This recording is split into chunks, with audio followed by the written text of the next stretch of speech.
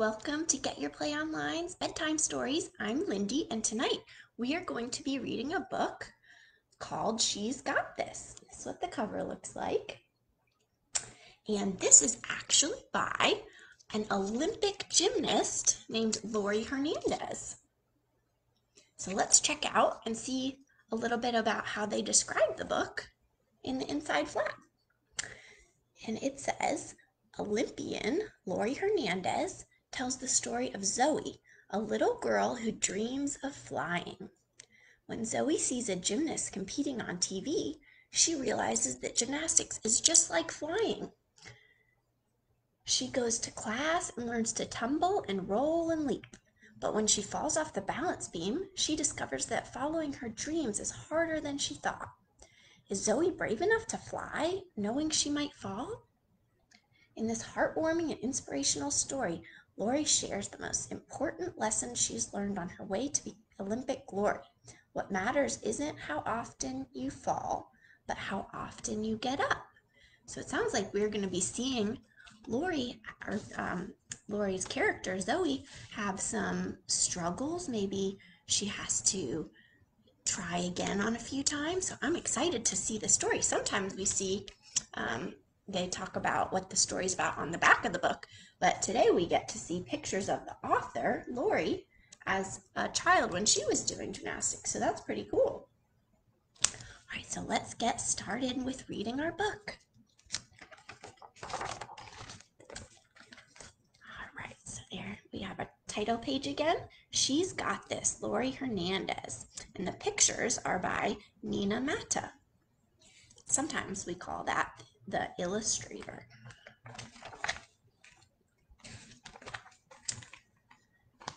Let's see.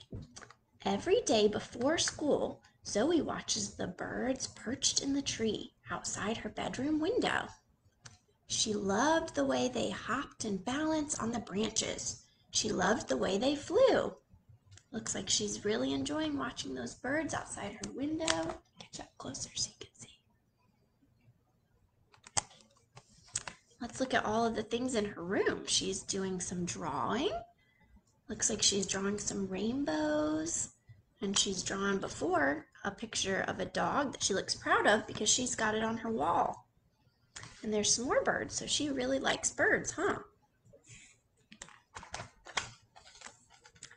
As she ate her morning cereal, something on TV caught Zoe's eye.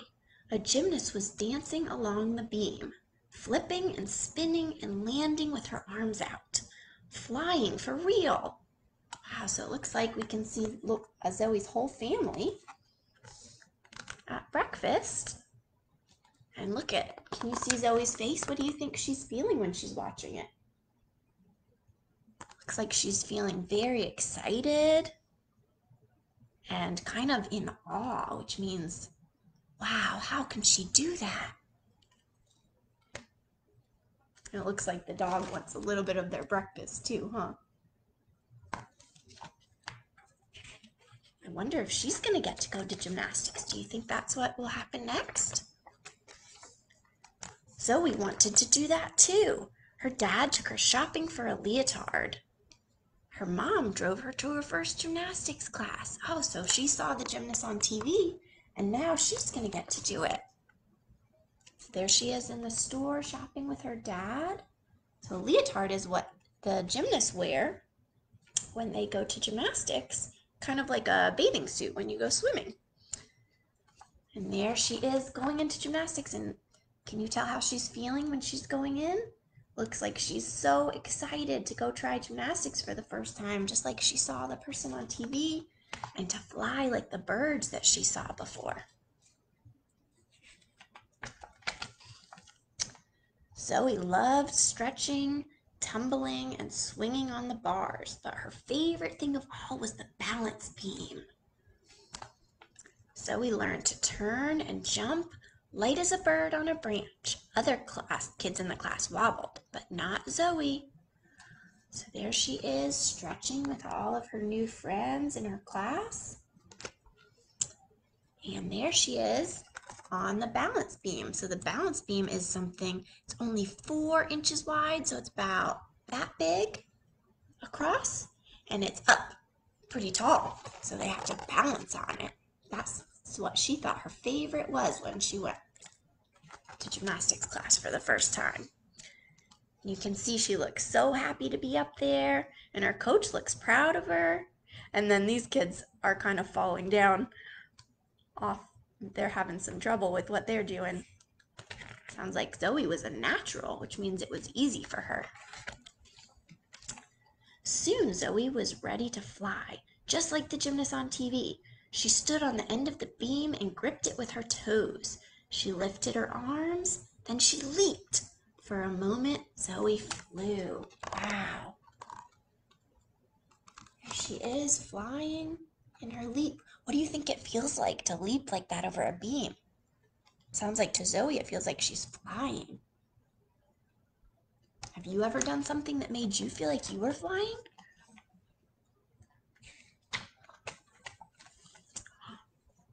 Then she hit the mat with a thump. Oh no, sounds like she fell down. And all of her friends are nervous that she got hurt, I think. You can see on their faces, they look a little bit nervous. Zoe's knee hurt, her shoulder hurt, her head hurt. Inside, her heart hurt too. Oh, so there her coach is comforting her, and her friends in her class want to make sure she's okay. Have you ever had something like that where you got hurt, but it didn't just hurt your body, but it kind of hurt like you were scared or a little bit embarrassed? So sometimes our hurts are not just in our body, but we feel it in our hearts too if we're scared or something like that. That night, Zoe told her parents she didn't want to go back to gymnastics class. Because you fell, her dad asked. When you were learning to walk, you'd fall down and get right back up. But Zoe didn't remember learning to walk. She did remember hitting the mat with a thump, though. So there, look, her whole family is talking to her about when she fell, and they all look like they're trying to comfort her. So it sounds like she loved gymnastics, but she's worried that she might fall again. How do you think? So it said in the beginning of the book, do you remember? It said that the lesson she learns is what matters most isn't how often you fall, but how often you get back up. So how do you think she might get back up this time after she fell on the beam? What do you think is going to happen next? One time I fell running a race, her older brother said. Then I picked myself up. You can't let 'em fall make you quit. But Zoe's brother was big and she was little. I fall all the time in karate, her older sister told Zoe. That's part of what we do, learn to fall without getting hurt. But falling had hurt. Zoe didn't want to fall again. So that's so nice of her family. Her brother and sister are trying to help her not to be scared. And sometimes that can be really helpful, right? When our friends or our parents or our sisters or brothers help us when we're scared or nervous, that can help us get back up too. Let's go out, Zoe's mom said. Go out, asked her dad. Why? To celebrate, said her mom. There they are, they're going out the door. And let's look at their faces. They all look like they have on. What do you think? Do they have happy faces or sad faces? They all look pretty happy to me to be going out. Celebration meant ice cream with hot fudge and sprinkles. Yum. What are we celebrating? Asked Zoe's brother. Zoe's first fall, said Zoe's mom. It's good news. I wonder why her mom thought that was good news. What do you think? Usually we don't think of falling as good news. What do you think her mom's going to say why she thought it was good? The ice cream looks really good, doesn't it?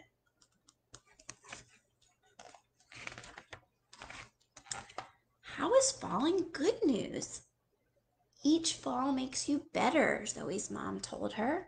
Now you have to try again. Maybe you'll fall, but maybe not. You'll never know unless you try. Wow. So that sounds like a lot like the lesson we learned that the book was going to be about. What matters isn't how often you fall, but how often you get back up. So it sounds like Zoe's mom was the one to teach her that lesson. So each time you fall, you might fall, but you might not, but you'll never know unless you try. A tiny bird soared over Zoe's head. Do you remember when we saw the bird before? At the very beginning of the book, the bird was flying, and that's when Zoe thought, I want to fly too, just like she does in gymnastics class. I wonder if the bird will remind her how much she liked flying in gymnastics class.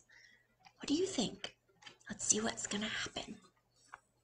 The next week, Zoe went back to gymnastics. She did somersaults and cartwheels, she turned flips, and she danced along the beam. Sometimes she fell, but every time she did, she got right back up. So it sounds like she took what her mom said and got right back up even when she did fall. And what do you think she's feeling when she's at gymnastics? Can you look at her face and see? She looks so happy to be there. Look at how, I think in this one, she looks proud of herself.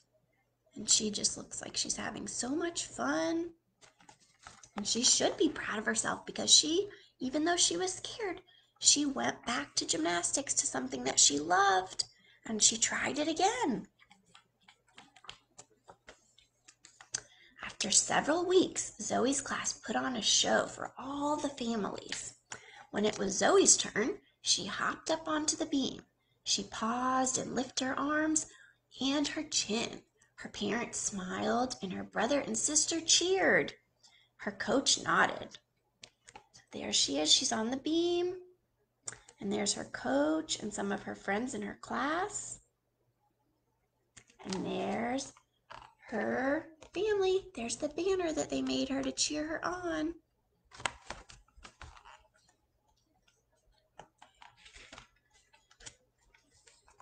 Zoe breathed deeply. In a moment, she would jump into the air. She didn't know if she would fall or if she would land safely, but she knew one thing. What do you think the one thing that she knew was going to be? And there we can see all of her thoughts that she's thinking. So can you see what she's thinking? Looks like she's thinking about the leap that makes her feel like flying. And she is thinking about the time that she hurt her knee when she fell off the balance beam. And here's another time that she fell, and it looks like her friends are nervous for her when she fell. And there's the time she's thinking about the bird that flies just like she flies when she did gymnastics. So she's thinking about all of those things. And I love how she says that she breathed in deeply before she did her routine. And do you notice how she has her hand on her stomach? That is actually a really cool thing that I learned about the author of this book. Remember, it was written by an Olympic gymnast, Laurie Hernandez.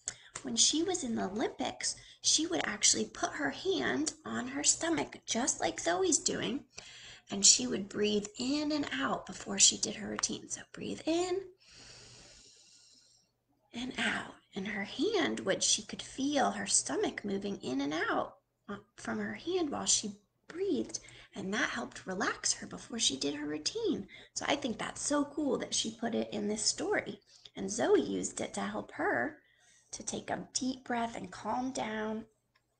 So, and the last sentence on that page was, but she knew one thing, ... So what do you think the one thing that she knew was going to be? Let's find out. She was ready to fly. Oh, that's such a great ending to this book. And this looks like Zoe, but She looks like she's in the Olympics, just like the author, Laurie Hernandez, was. Wow, that was such a great book. And here's actually a message from Laurie, the author. I'm going to read that to you. As a gymnast, I've fallen more times than I can count. At first, every fall felt like a failure. I thought it meant that I wasn't good enough, that I wasn't meant to be a competitive athlete. Then I realized that falling is how you learn. What matters isn't how often you fall, but how often you get back up. Can you think of some times in the book where she fell, but she got back up?